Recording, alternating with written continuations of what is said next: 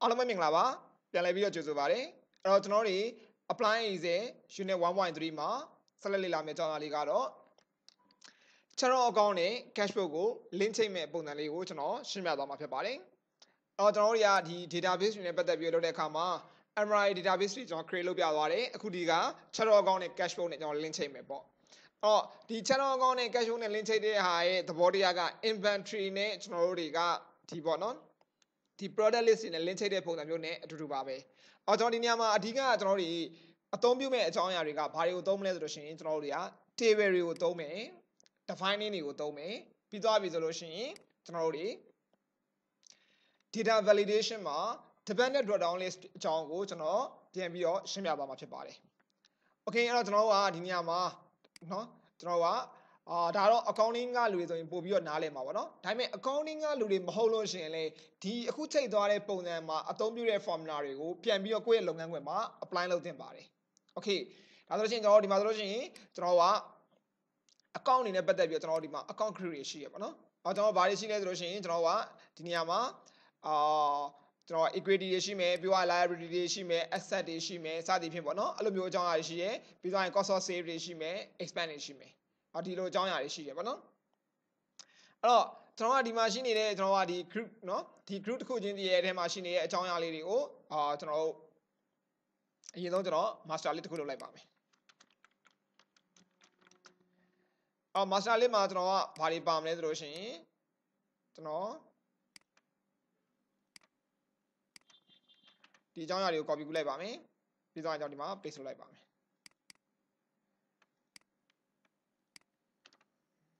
Okay ဒါကတော့ group ပါကျွန်တော်ဒီ channel account မှာလုပ်မဲ့ group ပေါ့နော်ဒီ group တွေရှိရယ်ဒီ group တွေကိုကျွန်တော်ကဒီမှာဒါမျိုးပြန်ထားတာတယ်သူ့ရဲ့သဘောတရားကကျွန်တော်တို့ inventory ကလူတွေပေါ့နော်ဒီ warehouse ကလူတွေတခါတည်းကျွန်တော်တို့နမူနာပုံစံမျိုးလေးပြောပြပါမယ်အဲ့ဒီမှာ group ရှိရယ်ဒီ group တစ်ခုရဲ့အောက်ထဲမှာဘာတွေရှိလဲဆိုလို့ရှိရင်သူနဲ့သက်ဆိုင်ရာ account တွေရှိမယ်ပေါ့ဒါကတော့ account code တွေပေါ့နော်အမှန်တကယ်ကတော့ကျွန်တော်ဒီ equity တစ်ခုရဲ့အောက်ထဲမှာကျွန်တော်ကဒီသက်ဆိုင်ရာကျွန်တော်ကaccount တွေရှိတယ်အဲ့ဒါရဲ့သဘောတရားကဘာနဲ့သွားတူလဲဆိုလို့ရှိရင်ကျွန်တော်က inventory မှာဆိုလို့ရှိရင်ကျွန်တော်က category တစ်ခုနဲ့ကျွန်တော်တို့တွေproduct category တစ်ခုနဲ့ sub category တစ်ခုနဲ့ link ချိတ်ထားတဲ့ပုံစံမျိုးပဲဖြစ်ပါတယ်ကျွန်တော်က dependent drop down list ကိုသုံးတဲ့အခါမှာကျွန်တော်ကဒီ group တစ်ခုပေါ့နော်ဒီ group တစ်ခုမှာ equity လို့ရွေးလိုက်လို့ရှိရင်သူနဲ့သက်ဆိုင်ရာဒီ information ပဲကျွန်တော်ကြားလာစေချင်တာ library လို့ယူလိုက်ရင်သူနဲ့သက်ဆိုင်ရာဒီအကြောင်းအရာပဲကြားလာသေးတယ်။ဆိုတဲ့သဘောတရားပြကျွန်တော် product category တခုမှာကျွန်တော်က laptop လို့ကျွန်တော်ကရွေးလိုက်လို့ရှိရင် laptop နဲ့ပတ်သက်တဲ့ကျွန်တော်တို့တွေက item တွေပဲကြားလာတယ်ကျွန်တော်မကြားလာစေချင်ဘူး။ဥပမာအပြင်ဆိုရင်များကျွန်တော်တို့တွေ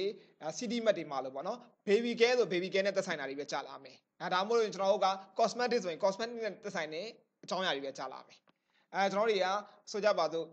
စားသောက်ဆိုင်တွေ hotel တွေမှာဆိုလို့ရှိရင်ကျွန်တော်တို့ကfood လို့ရွေးလိုက်လို့ရှိရင် food နဲ့သက်ဆိုင်တဲ့ menu တွေပဲအကုန်ကြားလာစေခြင်းနဲ့ကျွန်တော်တို့တွေ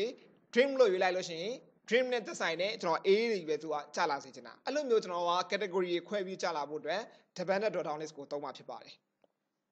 Okay ဒါဆိုလို့ရှိရင်ကျွန်တော်အရင်ဆုံးစပြီးလုပ်မှာက table စ create လုပ်ပါမယ်ကျွန်တော်ဒီမှာရှိနေတဲ့ကျွန်တော်ရဲ့ account group တစ်ခုချင်းစီကိုကျွန်တော် table တစ်ခုချင်းစီသတ်မှတ်သွားမှာပဲသူများတွေကတော့အဲ့လိုမျိုးမဟုတ်ဘူးပြအားလုံးကိုပေါင်းပြီးသတ်မှတ်တယ်ကျွန်တော်ကပေါင်းပြီးမသတ်မှတ်ဘူးကျွန်တော်ခွဲပြီးတော့ကျွန်တော်သတ်မှတ်ခိုင်းတယ်။ဘာဖြစ်လို့လဲဆိုတော့ရှင် formula တွေချိန်ပြီးတဲ့အခါမှာကျွန်တော်တို့ဒီအကြောင်းအရာလေးကိုမြင်လာမှာဖြစ်ပါတယ်။ Okay ဒါဆိုရင်သူ့ကိုကျွန်တော်က table လုပ်မယ်။ table ရဲ့အလွယ်ဆုံး shortcut က control T ပေါ့။ပြီးမှကျွန်တော်ကအရောင်တွေပြောင်းလို့ရတယ်။ဒီ table မှာကျွန်တော်ကဘာပါလဲဆိုတော့ခေါင်းစဉ်ပါတယ်။ code account တွေ group debit credit ကကျွန်တော်ရဲ့ဒီဟာရဲ့ header တွေပေါ့နော်။ Okay ဒါဆိုကျွန်တော်ကအခုလိုမျိုးကျွန်တော်က group လုပ်လိုက်တယ်။ဒီ group လုပ်ပြီးရတယ်သူ့ကိုကျွန်တော်တစ်ခါလေးနာမည်ပေးပါမယ်။ design ထဲမှာကျွန်တော်နာမည်ပေးမယ်ပေါ့နော်။ဒါဒီကျွန်တော်ကequity ပေါ့နော် equity DB ကျွန်တော်ဒီမှာသင်ခန်းစာတွေသင်တဲ့အခါမှာကျွန်တော်တို့လုပ်သွားမယ့်ပုံစံလေးပြောပြမယ်ကျွန်တော်က table name တွေပေးတဲ့အခါမှာ DB ဆိုရင် database လို့ပြောချင်တာသဘောတရားပါDB okay ပြီးတော့နောက်တဲ့ account တစ်ခုကိုကျွန်တော်တို့ table ဆောက်ပါမယ် control T သူလည်းခုနအတိုင်းပါပဲသူ့ကိုကြတော့ကျွန်တော်ကဒီမှာအရောင်လေးတောင်ပြောင်းလိုက်ပါမယ်နည်းနည်းလေးကွဲသွားအောင်နော်ပြီးတော့ရင်သူ့ကိုကျွန်တော်က group name ပေးမယ်သူကကြတော့LIA BI LI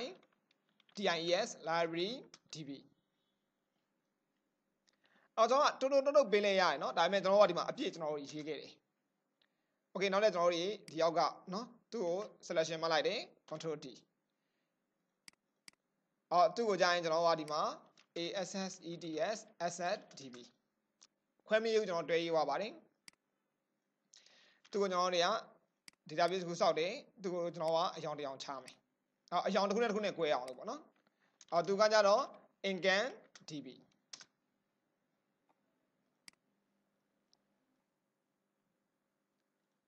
ကျွန်တော်ရေနောက်တဲ့ group တစ်ခုကိုလည်းကျွန်တော်က table စောက်လိုက်ပါတယ်သူ့ကိုကျွန်တော်ကကျွန်တော်ဒီနေရာမှာတစ်ခုပေါ့နော်သိရမယ်တစ်ခုကကျွန်တော်ကအခုကျွန်တော်တို့ဒီ group တွေနဲ့ပေါ့နော်ဒီ group name တွေနဲ့ကျွန်တော်က dependent drop down list လုပ်တဲ့အခါမှာကျွန်တော်ရဲ့ဒီ group name တွေကို space သုံးလို့မရပါဘူးအဲကြောင့်ကျွန်တော်က space သုံးလို့မရတဲ့အတွက်ဒီနေရာမှာ underscore နဲ့သုံးရင်သုံးမသုံးရင်လို့ရှိရင်ကျွန်တော်ကအခုလိုမျိုးကတ်ပြီးတော့ရေးပေါ့နော်အဲ့တစ်ခုတော့ရှိပါတယ်ဒါကတော့နော်ကျွန်တော်တို့ဒါကတော့data validation တွေကျွန်တော်ကချိန်တဲ့အခါမှာ defining တွေပေးရတာဖြစ်တဲ့အတွက် defining တွေဒီ space သုံးလို့မရပါဘူး underscore သုံးရင်သုံးပေါ့အကယ်၍ကျွန်တော်ဒီနေရာမှာဒါမျိုးမသုံးညင်ဘူးဆိုလို့ရှိရင်ကျွန်တော်ဒီနေရာမှာဒါမျိုး underscore သုံးရင်သုံးပေါ့နော်underscore မသုံးညင်တော့ကျွန်တော်အခုလိုမျိုးတွဲရေးလိုက်ပေါ့နော်ဒါကတော့ဒီချွင်းချက်တစ်ခုပေါ့နော် exam မှာ defining ပေးတဲ့အခါမှာကျွန်တော်က space သုံးလို့မရအောင်သူ့ကိုလည်းကျွန်တော်က table ဆောက်ပါမယ်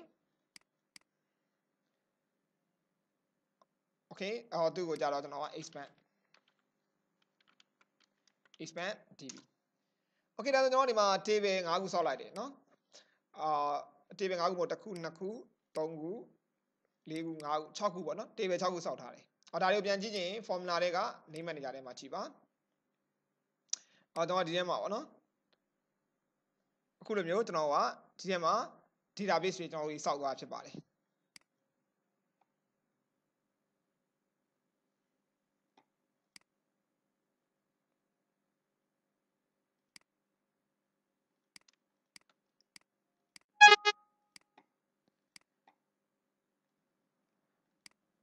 okay ဒါဆိုလို့ရှိရင်ကျွန်တော်ကဒီထဲမှာ define နေအခုလိုမျိုးပဲဖြစ်ရပါတော့ asset equity database ကျွန်တော်ဒီရှေ့ဆုံးက table 1ကဘာလဲဆိုရှင်ဒီ course outline เนาะအဲ့တော့ဒီ course outline အတွက်ကျွန်တော်ကဒါเนาะ okay ဒါ course outline အတွက်เนาะဒီမှာစောက်ထားတဲ့ table okay နောက်ဆုံးကျွန်တော်အဲ့လိုမျိုးရင်စောက်လိုက်တယ်ပြီးတော့ master list ကိုလည်းကျွန်တော်က table တစ်ခုစောက်ရပါတယ်သူ့ကိုတော့ကျွန်တော်ကဒီ table name ပေးလိုက်တယ်เนาะအဲ့တော့ COA ကျွန်တော် under COA group ပေါ့เนาะ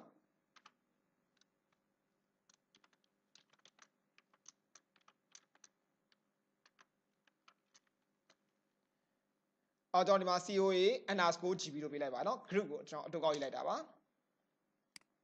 okay ကျွန်တော်ကအခုလိုမျိုး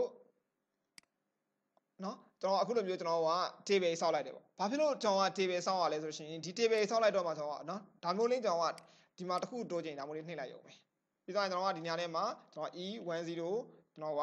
40ပေါ့ဒါဆိုရင်ကျွန်တော်ကဒီထဲမှာသူက table သူ့ရဲ့သူအလိုလျောက်ဖြစ်ပြီးသားပြီးတော့ဒီကနေကျွန်တော်ဒါမျိုးထပ်ပြီးနှိပ်လိုက်ရင်သူ့ရဲ့သူအလိုလျောက်ဒါမျိုးလေးချဲ့သွားမှာ table ကအဲ့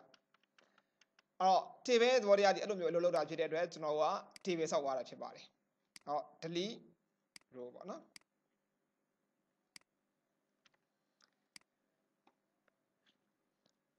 okay အဲ့တော့ကျွန်တော်ကဒါတွေကကတ်နေလဲ table ဆောက်ပြီးသွားတဲ့အချိန်မှာကတ်နေလဲရနော်ဒါမှမဟုတ်လိုက်လို့ကတ်သွားလဲဘာမှမဖြစ်ဘူးနော်ဒါမှမဟုတ်ကတ်သွားလဲနော်အဲ့ချိန်ကကျွန်တော်ဘာမှမဖြစ်ဘူး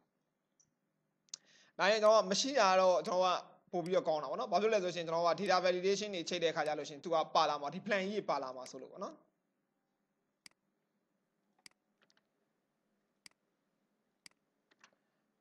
okay ပြီးသွားရင်ကျွန်တော်ဘာလုပ်မလဲဆိုရှင်ဒီမှာကျွန်တော်ကဒီသက်ဆိုင်နေပေါ့နော်account name တွေ account code တွေကျွန်တော်ပြန်ပြီးတော့เนาะ link ချိန်ပြီးတော့ကျွန်တော်ပြန်ပေါ်စေခြင်းတယ်အဲ့လိုမျိုးကျွန်တော်ပြန်ပေါ်ခြင်းတဲ့အခါမှာကျွန်တော်ကဒီ name တွေကိုပေါ်စေခြင်းလားဒါမှမဟုတ် account code တွေပေါ်စေခြင်းလားပေါ့ကျွန်တော်က name တွေကိုပေါ်စေခြင်းလို့ရှိရင်တော့ကျွန်တော်က name ကိုကျွန်တော်ချိန်မယ်ပြီးတော့ဒီ account code ကိုကြာရင်တော့အလိုလျောက်ပေါ်လာအောင်လုပ်မယ်ဒါမှမဟုတ် account code ရွေးလိုက်တာနဲ့ name ပေါ်လာစေခြင်းလားဒါဆိုတော့ account code ကိုရွေးလိုက်တာနဲ့ name ပေါ်လာစေခြင်းတယ်အဲ့တော့account code ကိုရွေးလိုက်တာနဲ့ account name ပေါ်လာတဲ့ကျွန်လို့ရှိရင်သူဒီ account code ဒီရှေ့မှာရှိရတဲ့အတွက် VLOOKUP နဲ့ချိန်လို့ရတယ် account name ရွေးလိုက်တဲ့အချိန်မှာ account code ပေါ်လာဖို့ဆိုလို့ရှိရင်တော့ကျွန်တော်တို့က intent match ဆိုတဲ့ function ကိုပြန်သုံးရမှာဖြစ်ပါတယ်ကျွန်တော်ဒီနေရာမှာနှစ်မျိုးလုံးကိုကျွန်တော်ချိန်ပြပါမယ် ကျွန်တော်ကသူတို့ကို selection မှတ်လိုက်တယ်ပြီးတော့ကျွန်တော်ကသူတို့ကိုလည်းကျွန်တော်နာမည်ပေးရပါတယ်အဲ့တော့ဒီဟာကြီးတစ်ခုလုံးနာမည်ပေးသလိုမျိုးကျွန်တော်ဒီ account name တွေအားလုံးပေါ့နော်ဒီ account name column တစ်ခုလုံးကိုလည်းကျွန်တော်ကနာမည်ပေးရမယ်သူတို့ကို selection မှတ်လိုက်တယ်ပြီးတော့ကျွန်တော်က formula တွေက define name ပေးမယ်သူတို့ define name table ဆောက်တယ် table ဆောက်ပြီးရင် define name ပေးတယ်သူ့ကိုဘယ်လိုပေးမလဲဆိုလို့ရှိရင်ကျွန်တော်က equity ပေါ့နော် equity ပြီးတော့ရင်ကျွန်တော်က underscore list ကျွန်တော်ဒီမှာ underscore လေးနဲ့တွဲသုံးရမယ်နော်ခွဲပြီးတော့ရေးသွားတာ equity list သူတို့ selection မှတ်လိုက်တယ် define name ပေးမယ်သူတို့ကြာရင်ကျွန်တော်က align bi align tis ကျွန်တော်ကlibrary ပြီးတော့ရင်သူ့ကိုလည်း list လို့ပေးမယ်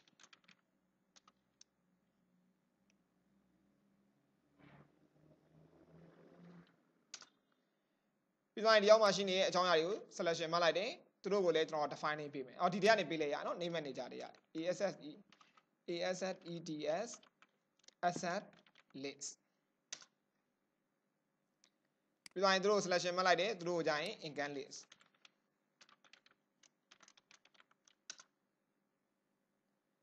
ပြီးတော့ဒီဟာကို selection မှတ်လိုက်တယ်သူတို့ကိုကြာရင်ကျွန်တော်က cost of sale list ပြီးတော့သူတို့ selection မှတ်လိုက်တယ်သူတို့ကို expand list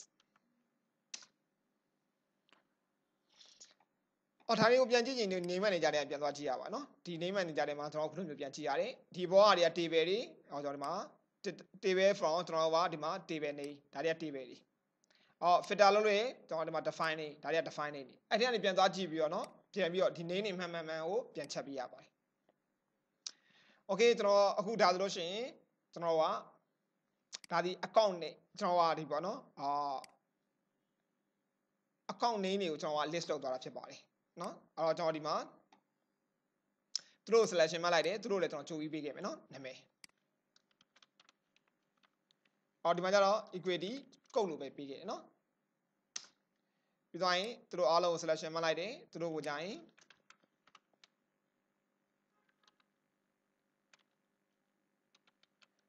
library code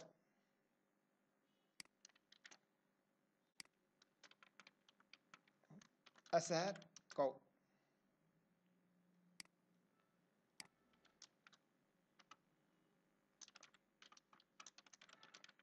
income code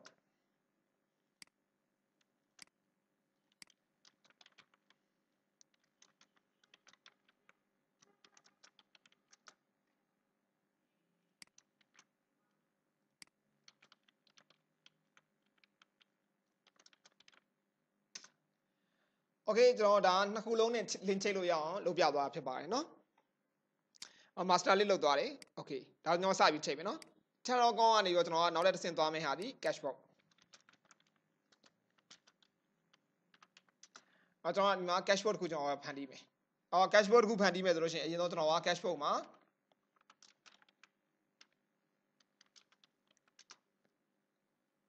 cashbox ပေါ့เนาะ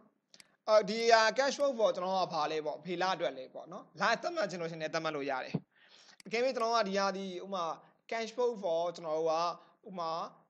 မေလပေါ့เนาะမေ2019ပေါ့ဒါဆိုရင်ကျွန်တော်ဒီမှာ1ရက်5လ2018ဒ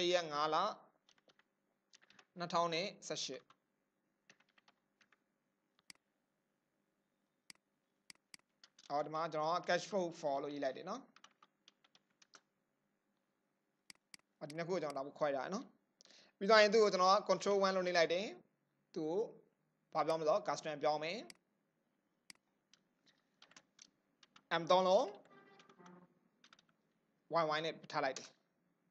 ဒါဆိုရင်ကျွန်တော်ဒါမျိုးဖြစ်သွားမှာcashbox for မေ2018ဒါဆိုမေ2018အတွက်ပဲ okay ကျွန်တော်ဒီနေရာမှာစမယ်เนาะcashbox မှာကျွန်တော်ဘာတွေပါမလဲ date ပါမယ်เนาะchannel အပိုင်းနဲ့တော့အသေးသေးလုပ်လို့ရเนาะကျွန်တော်အခုဒီနေရာမှာတော့ကျွန်တော်က date ပါမယ်ပြီးတော့ကျွန်တော်ဒီနေရာမှာဘာပါမလို့ရှိရင် group ပါမယ်group မပါခြင်းလို့ရှိရင်ကျွန်တော်ကဒါကတလားချင်းစီအတွက်သွားမယ်ဆိုတော့ရှင်ကျွန်တော်ဒါမျိုးတုံးတယ်တလားချင်းစီမသွားဘူးဆိုကျွန်တော်ဒီ date ရဲ့နောက်ထဲမှာဥပမာ cashbox ကိုကျွန်တော်ဗျာဥပမာ company ကနည်းနည်းသေးတယ်ပေါ့နော်တနည်းစာလောက်ကျွန်တော်ပေါင်းပြီးတော့သွားမယ် ဥပမာကျွန်တော်တို့တင်တန်းကြောင်းပေါ့ဗျာကျွန်တော်တို့တင်တန်းကြောင်းမှာဆိုရှင်အဝင်ထွက်တွေအများမများဘူးဒါဆိုရင်ကျွန်တော် cash flow ကိုကျွန်တော်ကဘာဖြစ်လဲဆိုတော့တရှိပဲထားမယ်တစ်နှစ်လုံးစာကိုတရှိပဲထားမယ်အဲ့လိုမျိုးကျွန်တော်ထားလို့ရတယ်ပေါ့နော် okay အဲ့လိုမျိုးကျွန်တော်တစ်နှစ်လုံးစာကိုတရှိပဲထားမယ်ဆိုကျွန်တော်ဒီ date နေရာမှာဘာထည့်ရလဲဆိုရှင် month ထက်ခွဲတယ် year ထက်ခွဲပါတယ် okay ပြီးသွားရင်ကျွန်တော်ကဒီနေရာမှာဘာရှိမလဲဆိုရှင် group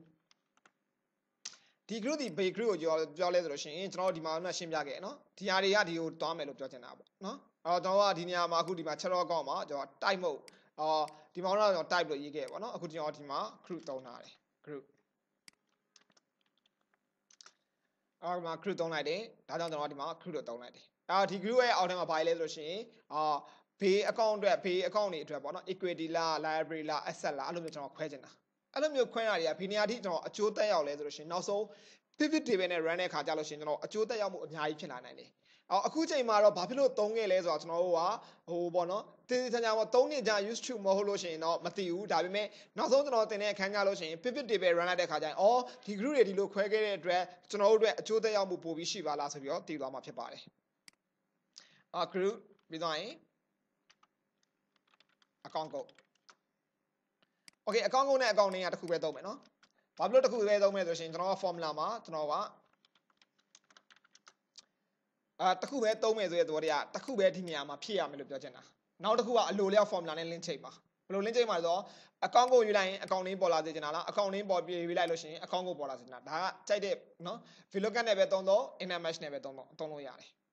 account ကိုလာမယ် account name လာမယ်ပြီးသွားရင် particular ဘာအကြောင်းအရာပေါ့ပြီးသွားရင်ကျွန်တော်က particular ပြီးသွားရင်ကျွန်တော်ကဘာသုံးလို့ရသေးလဲဆိုတော့ပြီးသွားရင်ကျွန်တော်က reference ပေါ့နော်reference ကတော့ကျွန်တော်ကဆိုကြပါစို့နော်ကျွန်တော်က invoice ကို reference ညွှန်းချင်တာလားဒါမှမဟုတ်တစ်ခုခုပေါ့နော်အဲ့ဒါမျိုး reference ပြန်ညွှန်းချင်တဲ့အခါမှာကျွန်တော်က reference ထည့်မယ်ဆိုလို့ရှိရင်ကျွန်တော်ကထည့်ရပါမယ်ပြီးတော့ကျွန်တော်တခါညရင်ဒါမှမဟုတ်ဘူးပေါ့နော်ဒီ cash flow နဲ့ကျွန်တော်ကaccount payable တို့ receivable တို့နော်အဲ့လိုမျိုးအကြောင်းအရာတွေပေါ့နော်နဲ့ကျွန်တော်က link ချိန်ပြီးတော့ report ထုတ်ချင်တယ်လို့ရည်ရွယ်လို့ရှိရင်တော့ကျွန်တော်ကဒီထဲမှာဘာလုပ်သင့်လဲဆိုလို့ရှိရင်customer name ဒါမှမဟုတ်လို့ရှိရင်လည်းကျွန်တော်ကဒီ reference ထဲမှာကျွန်တော်ကပေါ့နော်ဒီ account payable code number ပေါ့နော်အဲ့ဒါတွေကိုပြန်သုံးသင့်ပါတယ်ပြန်သုံးရင်ရတယ်ပေါ့နော်ပြီးတော့ရင် debit ကျွန်တော်က credit balance okay ဒါကတော့ကျွန်တော်ကဒီမှာပါဝင်မဲ့အကြောင်းအရာတွေပေါ့နော် okay ပြီးတော့ရင်ကျွန်တော်ကသူတို့နဲ့ပတ်သက်ပြီးတော့ကျွန်တော်က table လေးတစ်ခုလုပ်လိုက်မယ်နော်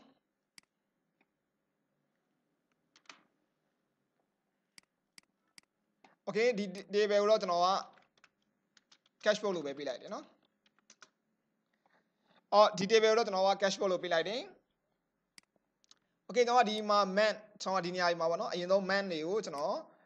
formula ချိန်ပြပါမယ်အဲ့တော့ဒီ formula ဘယ်လိုချိန်လဲဆိုလို့ရှိရင်ကျွန်တော်က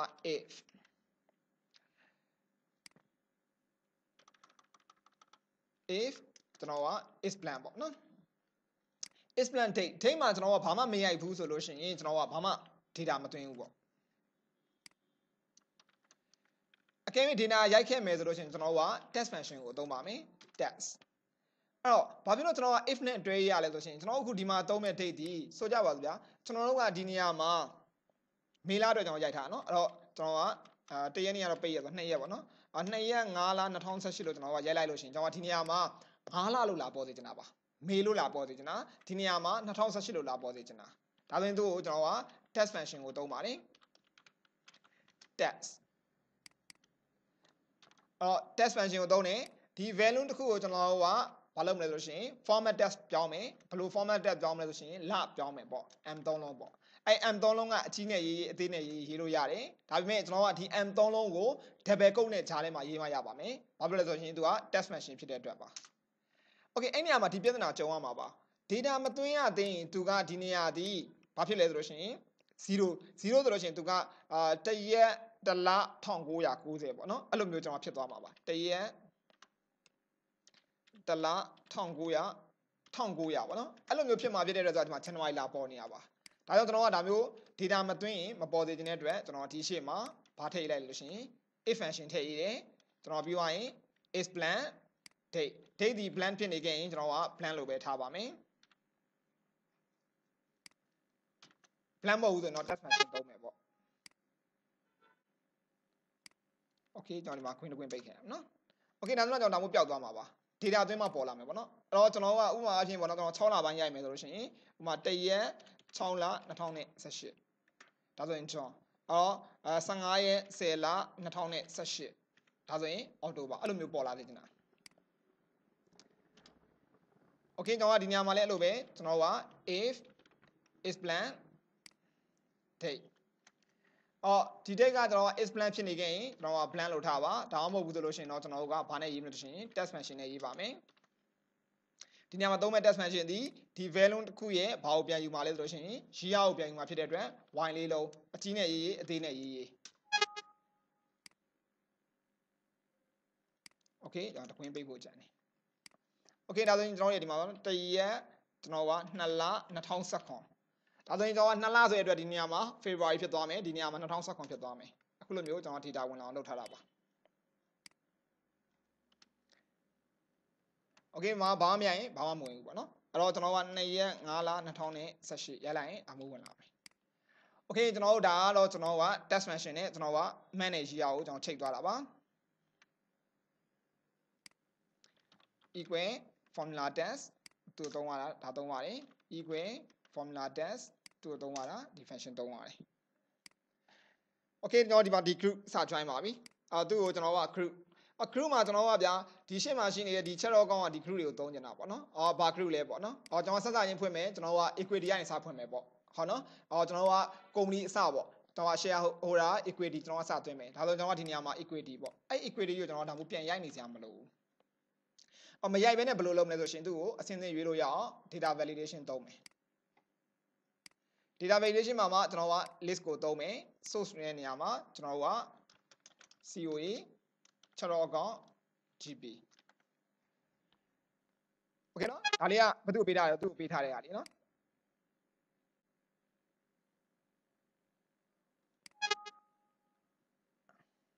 okay sorry 6 account ကျွန်တော်ကဒီ GP နေရာမှာကျွန်တော်ကဒါကြီးကtable name ဖြစ်နေနော်ကျွန်တော်ဒါကို define ပေးဖို့လိုအပ်ပါသေးတယ်သူ့ကို selection မှတ်မယ်သူ့ကို define ပေးမယ် formula တွေက define okay define ကိုကျွန်တော်ကgroup list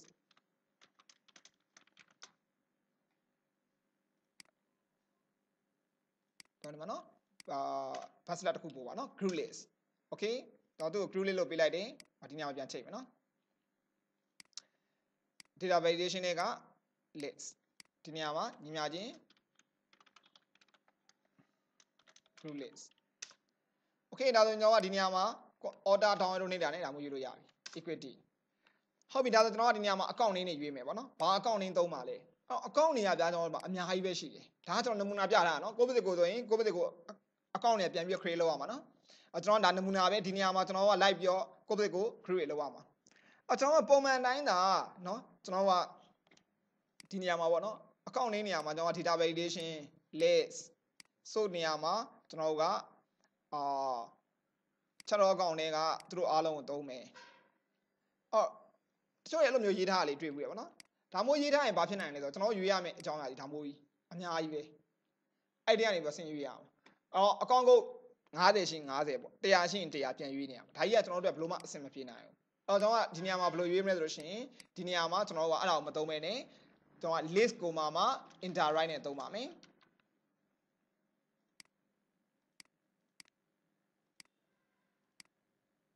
ဒီနေရာမှာ interwrite နဲ့သုံးပါမယ် list ကို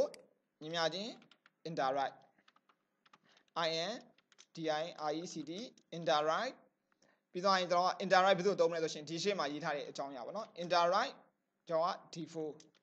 d4 မှာကျွန်တော်ကရိုက်ထားတဲ့အကြောင်းအရာနဲ့ပတ်သက်တဲ့အကြောင်းအရာကိုပဲကျွန်တော်သွားမယ် d4 မှာ equity ရိုက်ထားတဲ့အတွက် equity ဆိုတဲ့ကျွန်တော်ကဘေးကိုရောက်သွားမလဲဆိုလို့ရှင် equity ဆိုတဲ့ကျွန်တော်ကခုနကနော်ရှေ့မှာကျွန်တော်ပေးခဲ့တယ်ပေါ့နော်နာမည်ပေါ့အဲ့နေရာရဲ့ကျွန်တော်ကရှေ့မှာကျွန်တော်နာမည်ပေးခဲ့တဲ့ဟာလေးရှိတယ်နော်အဲ့နေရာကိုရောက်သွားလိမ့်မယ်โอเคကျွန်တော်ဒီမှာခဏလေးနော်ဒီနေရာမှာပေးသွားတာလေးမှားသွားပြီဒီနေရာမှာကျွန်တော်တို့ကသူတို့ကို define နေပေးခဲ့တယ်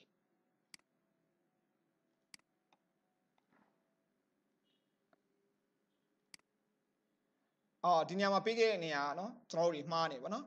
ဘာဖြစ်လို့လဲဆိုလို့ရှိရင်ဒီနေရာမှာကျွန်တော်တို့ကasset list လို့ပေးလို့မရပါဘူး asset လို့ပဲကျွန်တော်ပေးလို့ရမှာပါဘာလို့လဲဆိုတော့ကျွန်တော်ကvalidation နဲ့ပေါ့နော် data validation ကို dependent drawdown list လုပ်မှာဖြစ်တဲ့အတွက်ပါခုနကကျွန်တော်ဒီမှာ list ရေးလိုက်တာမှားသွားပါတယ်အဲ့တော့ account name တွေအားလုံးကို selection မှတ်တယ် define name ကို asset လို့ပေးမယ် okay ပြီးသွားရင်ကျွန်တော်ဒီမှာ define name တွေပြန်ပြင်မယ်ပေါ့နော်ဒီမှာ group list ကတော့မှန်တယ် cost of sale list ဒီမှာမှားနေနော် cost of sale ဒီ code တွေကဖြတ်ရပါမယ်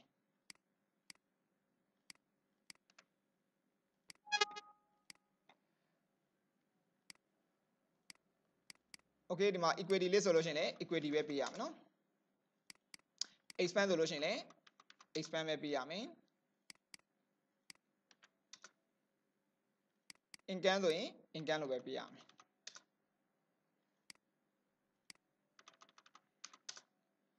โอเคဒီမှာနော်သူတို့ပေးတဲ့နာမည်လေးကျွန်တော်ပြန်ပြီးပြင်လိုက်တာပါနော် asset ကျွန်တော်က cost of sale equity expand income library โอเคဒါဆိုလို့ရှိရင်ရပြီပေါ့နော်ဒါဆိုကျွန်တော်ကဒီညမှာပြန်ချိန်မယ် data တွေက data validation list ဒီညမှာကျွန်တော်တို့က indirect ကျွန်တော်ကဒီရှေ့10ခွက်နော် D4 โอเคဒါဆိုရင်တော့ကျွန်တော်ဒီမှာရပြီနော်equity လို့ကျွန်တော်ဒီမှာရွေးထားတဲ့အတွက်ကျွန်တော်ဒီမှာရွေးချယ်စရာအကောင့်3ခုပဲရှိတယ် shareholder equity ကျွန်တော်က retain earning previous current အဲ့လိုမျိုးရှိတယ် okay အကယ်၍ကျွန်တော်ဒီနေရာမှာ equity မဟုတ်ဘူးเนาะ liability လို့ယူလိုက်မယ်ဒါဆိုရင် liability မှာအကောင့်ဘယ်နှခုရှိလဲloan from bank account payable ပြီးသွားရင်ကျွန်တော်ကprovision for testing customer deposit ဟုတ်ပြီเนาะကျွန်တော်ဒါတွေရှိရဲဆိုရင်ကျွန်တော်ကဒီနေရာမှာတွားပြကြည့်လိုက်အောင်ကျွန်တော်ကဒါမျိုးလေးလိုက်ပြီးတော့ရွေးပြီးသားဖြစ်သွားမှာเนาะ okay ကျွန်တော်ဒီမှာနောက်တစ်ခုကျွန်တော်ဒီမှာတစ်ခုချင်းစီရေးပြမယ်เนาะ equity liability asset income cost of sale expand okay ဒါဆိုကျွန်တော်ဒီနေရာမှာ equity နဲ့သက်ဆိုင်နေเนาะliability ကျွန်တော်အမှာ account payable ပြီးတော့ရင်ကျွန်တော်ကဒီမှာ asset asset မှာဆိုလို့ရှိရင်ကျွန်တော်ကဘာတွေရှိမလဲ account receivable เนาะ income income ဆိုလို့ရှိရင်လည်းဘာ income လဲကျွန်တော်เนาะ revenue cost of sale purchase expense ကျွန်တော်ပေါ့เนาะ general expense okay ကျွန်တော်ကဒါမျိုးလေးတွေကျွန်တော်ကရိုက်လိုက်တယ်ပေါ့เนาะဒါဆိုရင်တို့ရိုက်လိုက်တာနဲ့ကျွန်တော်ဘာပေါ်လာစေချင်တာလို့ရှိရင်ဒီနေရာမှာ account code ဒါပေါ်စေချင်တာဒါဆိုလို့ရှိရင်ကျွန်တော်က account နည်းကရွေးရလွယ်လေ account code ကကြတော့ဗျာဘေး account code ကဘာနာမည်လဲအလွတ်ကျက်နေရအောင်မယ် account နည်းကတော့လွယ်လွယ်လေး account နည်းကိုကျွန်တော်ကရှာလိုက်တာနဲ့ကျွန်တော်ကဒီထဲမှာတွေ့ပြီးသားเนาะaccount နည်းကိုကျွန်တော်ကဒါမျိုးလေးအလွယ်တကူကျွန်တော်ကရှာလို့ရတယ်ပေါ့နော်ဟုတ်ပြီဒါဆိုကျွန်တော်ဒီနေရာမှာပြန်ချိန်မယ်ဒီနေရာမှာဘာနဲ့ချိန်မှာလဲကျွန်တော်သူတို့နဲ့ပြန်ချိန်မှာဒါဆိုရင်ကျွန်တော်ကဒီနေရာမှာညီမျှခြင်း indirect function နဲ့ကျွန်တော်ချိန်ရပါမယ် indirect ကျွန်တော်က indirect ဒီအဖြေထုတ်ချင်တော့ကျွန်တော်က column ဒါဆိုရင်ချက်တော့အကောင့်ရဲ့ဘာသူဖြစ်မလဲကုတ်တွေဖြစ်မယ်ဒီအကောင့်ကုတ်တွေအားလုံးကိုရွေးလိုက်ပါတယ် B column ပေါ့ပြီးတော့ရင်ကျွန်တော်က indent match ကိုသုံးပါမယ် match ဒီဘယ်သူနဲ့ match မလဲဆိုလို့ရှိရင်ကျွန်တော်ကဒီ cash book ထဲကကျွန်တော်ဒီနေရာပေါ့နော် F4 F4 မှာကျွန်တော်တို့ရိုက်ထားတဲ့အကြောင်းအရာနဲ့ကျွန်တော်က match မယ်ဒါမှကျွန်တော်ကဒါမျိုးပေါ့နော်နှစ်ခုကို link ချိတ်တဲ့အတွက်သွားနေလို့ပေါ့နော်ဒီနေရာမှာတန်းရေးလို့ရတယ် F4 လို့တန်းရေးလို့ရတယ်ပြီးတော့ရင် look at array ဒီ F4 မှာရှိတဲ့အကြောင်းအရာဘယ်ထဲမှာသွားရှာမလို့ရှိရင်ချက်တော့အကောင့်ရဲ့ဒီ C column ထဲမှာသွားရှာမယ်ပြီးတော့ရင် comma exact match 0ခွင်းတစ်ခါပိတ်တယ်နောက်တစ်ခွင်းတစ်ခါပိတ်တယ် enter okay shareholder equity ဒီတဲ့ E1010 E1010 okay account payable ဒီ L2000 ဒါကြောင့် account payable ဒီ L2000 account receivable ဒီ A3000 ကျွန်တော်ဒီမှာကြည့်အောင်နော် A3000 account receivable ပြီးတော့ကျွန်တော် revenue ဒီ R1010 revenue ဒီ R1010ကျွန်တော်ဒီမှာ purchase ဒီ C1020 C1020 general expense ဒီကျွန်တော်ကဒီမှာ general expense ဒီ2017 Okay ဒါဆိုလို့ရှိရင်ကျွန်တော်ကဒီအားလေးကဒါမျိုးလေးဖြည့်လိုက်မယ်နော်ဒါမျိုးလေးဒါဖြစ်သွားမယ် particular ဒီမှာအကြောင်းအားရိုက်မယ် reference ရိုက်မယ် debit ရိုက်မယ် credit ရိုက်မယ်ပြီးသွားရင် balance ဒီနေရာမှာတော့တစ်ခုရှိတယ်ဗျဒီ balance တွေကကျွန်တော်ကရိုက်တဲ့အခါကြလို့ရှိရင်ပေါ့နော်ဒီတိုင်း balance ကိုကျွန်တော်ကဒီတိုင်းတုတ်လို့မရဘူးဘာဖြစ်လို့လဲဆိုလို့ရှိရင်balance ဒီကျွန်တော်ကဒီမှာဆိုလို့ရှိရင်ဆိုကြပါစို့နော် debit no credit ကျွန်တော်ကအပေါင်းအဲ့လိုမျိုးကျွန်တော်ကသွားမှာပေါ့နော်ဒီနှစ်ကွက်နဲ့ဒီတစ်ကွက်နဲ့သွားတွက်မှာဖြစ်တဲ့အတွက်ဒီဘောကွက်ကိုသွားတွက်မှာဒါကြောင့်ကျွန်တော်ကဒီနေရာမှာအဲ့လိုမျိုးသုံးလို့မရပါဘူးသူ့ကိုတော့ကျွန်တော်က table တွေမှာဘယ်လိုမျိုးသုံးအောင်လဲဆိုတဲ့အကြောင်းအရာတွေကတက်ဗီဒီယိုနဲ့ share ပါမယ် Okay ဒါဆိုလို့ကျွန်တော်ကဒါဒီနေရာမှာဘာသုံးရလဲဆိုတာလေးပြောပြပါမယ် equal formula test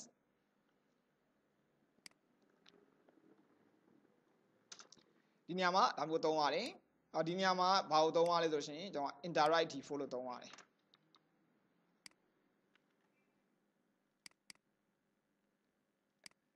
နော်ကျွန်တော်က indirect default ဒီမှာကျွန်တော် indirect default ကဒီတိုင်းမမြင်အောင်နော်ဘာဖြစ်လို့လဲဆိုလို့ရှင်သူက equity ဆိုရဟိုဘက်ကတစ်ခုလုံးသွားယူမှာဖြစ်တဲ့အတွက်ကျွန်တော် apostrophe လေးနဲ့ရိုက်လိုက်မယ်ဒါက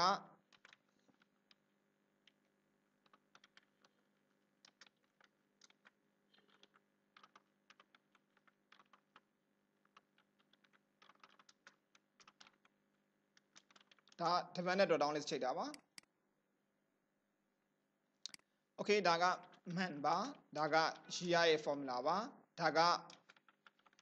account code ရဲ့ formula ပါဒါကျွန်တော် formula လေးတွေပြန်ပြီးပြောတာနော်ဒါက dependent drop down list နော်dependent drop down list ဆိုတဲ့အခါမှာကျွန်တော်အခုလိုမျိုး indirect နဲ့ပြန်ချိန်ရပါတယ် Okay ကြောင်းဒါဆိုလို့ရှိရင်ကျွန်တော်ဒီနေရာမှာဒါမျိုးမချိန်ပဲနဲ့နောက်တဲ့ပုံစံတစ်ခုနဲ့ချိန်ပြမယ်နော်ကျွန်တော်ဒီမှာနောက်တဲ့ပုံစံတစ်ခုကိုကျွန်တော်ဒီကနေနမူနာလေးပဲရိုက်ပြမယ်နော်ကျွန်တော်ဒီမှာသူ့ကိုကျွန်တော်က paste value လုပ်လိုက်ပါတယ်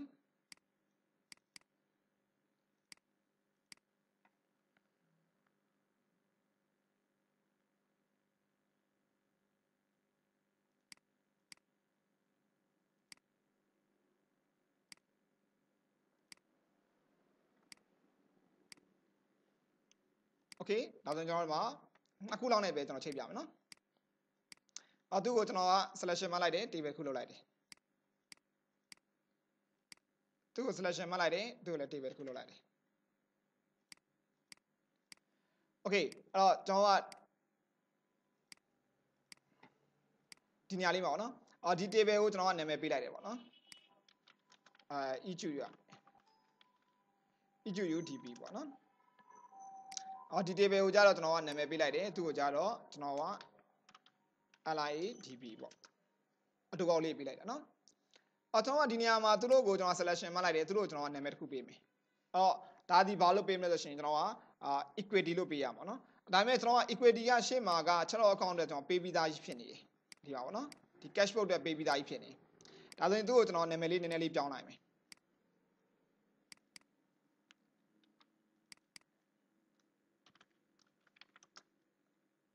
တက်ပေါ့နော်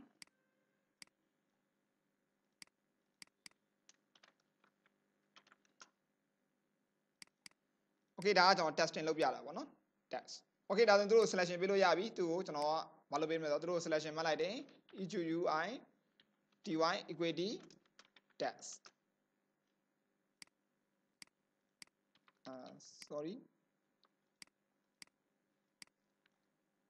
ဒါက EQU DB database မှန်တယ်နော် Okay သူတို့ selection မှတ်လိုက်တယ်သူတို့ကို formula တွေက define နေပေးလိုက်မယ်ဘာပေးမလဲဆိုလို့ရှိရင် EQU IDY equity test သူတို့ selection မှတ်လိုက်တယ်သူတို့ define နေပေးမယ်သူတို့ကို LIA BI LIDIES library test Okay ဒါဆိုလို့ရှိရင်ကျွန်တော်ကဒီနေရာမှာပေါ့နော်ဘာပဲချိန်ပြမလဲဆိုလို့ရှိရင် group ပြီးတော့ရင်ကျွန်တော်က group ရှိမယ်ပြီးတော့ရင် account code ရှိမယ်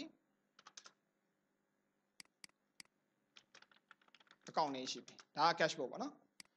ဒီသုံးခုပဲချိန်ပြမယ်နော် Okay ဒါဆိုရင်သူ့ကိုဒီထဲမှာ table တစ်ခုလုပ်လိုက်မယ်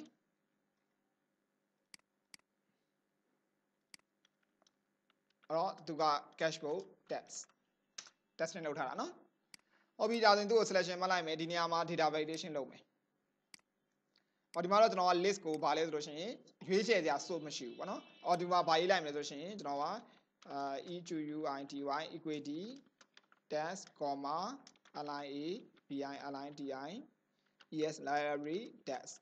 အော်မနေ့ကတော့ကျွန်တော် list လုပ်ရမှာနော်အော်ကျွန်တော်ဒီ list လေးနှစ်ခုပေါ်စေခြင်းလို့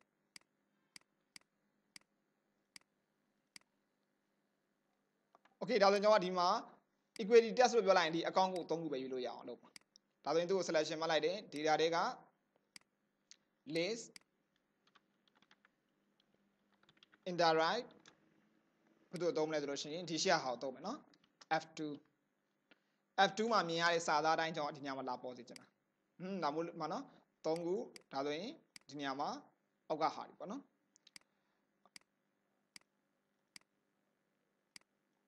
โอเคဒီမှာ3ခုရှိတယ်ဒီညမှာ library သူက5ခုလောက်ရှိတယ်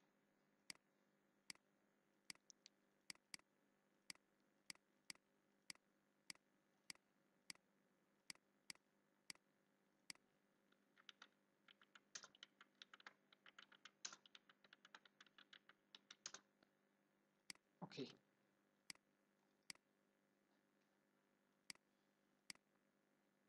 ဟုတ်ပြီဒါဆိုကျွန်တော်ကဒီနေရာမှာ account name เนาะအဲ့တော့ကျွန်တော်ကဒီနေရာမှာ account name ကျွန်တော်ကဘယ်လိုလုပ်မလဲဆိုရှင်ကျွန်တော်ကဒီနေရာမှာကြောက်လွယ်သွားပြီ vlookup နဲ့ချိန်ဘာဖြစ်လို့ vlookup နဲ့ချိန်လဲဟုတ်ပြီเนาะကျွန်တော်က vlookup နဲ့ချိန်လို့ရတဲ့အကြောင်းအရာရှိပါတယ်ဘာဖြစ်လို့လဲဆိုလို့ရှင်ကျွန်တော်ကဒီဘက်ထဲမှာရွေးလိုက်ကျွန်တော်ကဒီမှာပေါ့เนาะဒီ vlookup ဒီ account code ကိုကျွန်တော်ကဒီ table array ထဲမှာသွားရှာရုံပဲ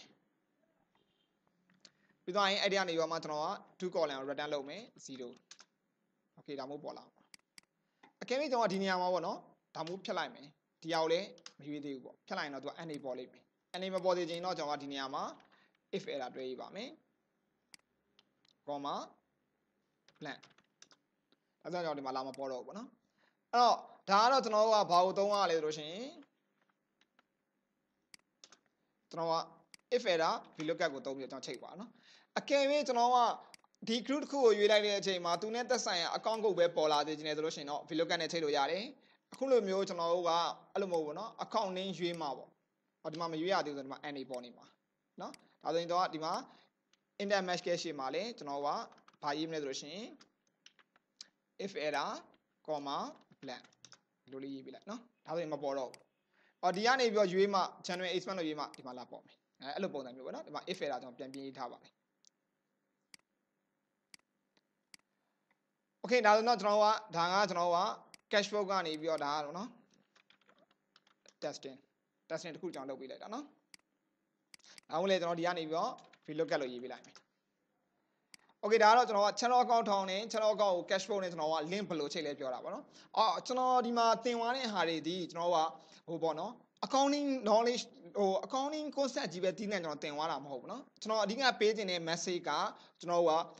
exam မှာကျွန်တော် database တွေဘယ်လိုစောင့်အောင်မလဲဆိုတာကိုပဲအဓိကပေးချင်တာဖြစ်ပါတယ်ဟုတ်ပြီနော်ဒီလိုပုံစံမဟုတ်ဘူးအပြင်မှာတော့ဘယ်လိုသုံးနေဆိုတာရတယ်ကြိုက်တယ်လို့သုံးလို့ရတယ်ဒါပေမဲ့ကျွန်တော်တို့ဒီလိုပုံစံမျိုးနဲ့ချိန်လို့ရှိရင်ကျွန်တော်ရဲ့ formula တွေအလိုလျောက် link ဖြစ်တယ်လို့ကျွန်တော်ကပြောစေချင်တာပါကျွန်တော်ကဒီနေရာမှာဆိုလို့ရှိရင်ဗျာဆိုကြပါစို့နော်ဒီဟာလေးကိုကျွန်တော် reporting တစ်ခုလေးနမူနာလေးလုပ်ပြမယ်ပေါ့နော်ကျွန်တော်တွေကဒီမှာနော်ဥမာလေးတစ်ခုပေါ့နော်ဒီမှာ group တွေကျွန်တော်ခွဲထားတဲ့အကြောင်းရင်းကဘာဖြစ်လို့ခွဲလဲဆိုလို့ရှိရင်ဒါလေးနဲ့ပြရင်ပိုပြီးအဆင်ပြေနော်ခဏရောဒါလေးနဲ့ပြလိုက်မယ်โอเคကျွန်တော်ဒီမှာ account ကျွန်တော်6ခုထည့်ထားရပေါ့နော်ဒါဆိုရင်ကျွန်တော်ကသူတို့ကိုကျွန်တော်ကအကယ်၍pivot table run လိုက်တယ်ပေါ့ဒီ cache flow ဆိုတဲ့ဒီတစ်ခုလုံးပေါ့နော် pivot table ကျွန်တော်က run လိုက်တယ်โอเค new worksheet မှာ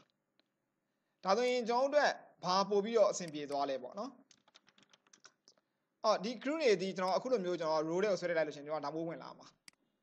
ပြီးသွားရင်ကျွန်တော်ကဒီထဲမှာရှိ account name တွေကိုသူ့အောက်ထဲကိုဆက်ဆွဲထည့်လိုက်ရင်ဒါမျိုးဝင်လာမယ်ဒါတွေကိုကျွန်တော်ကဘာလုပ်လို့ရလဲဆိုရှင်ကျွန်တော်ကဒီ design ထဲမှာပေါ့နော်ကျွန်တော်က report layout ပြင်လို့ရတယ်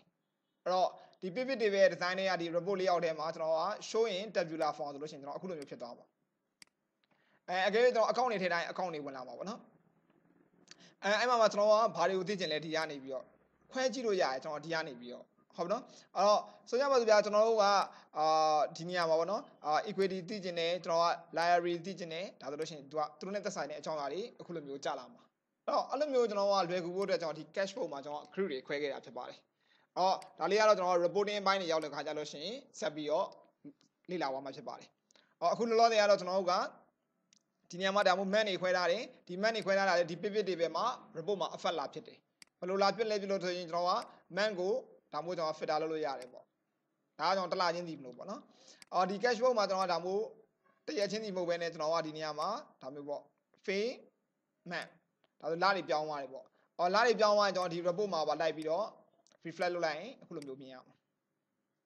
လာလိုက်ပေါ့နော်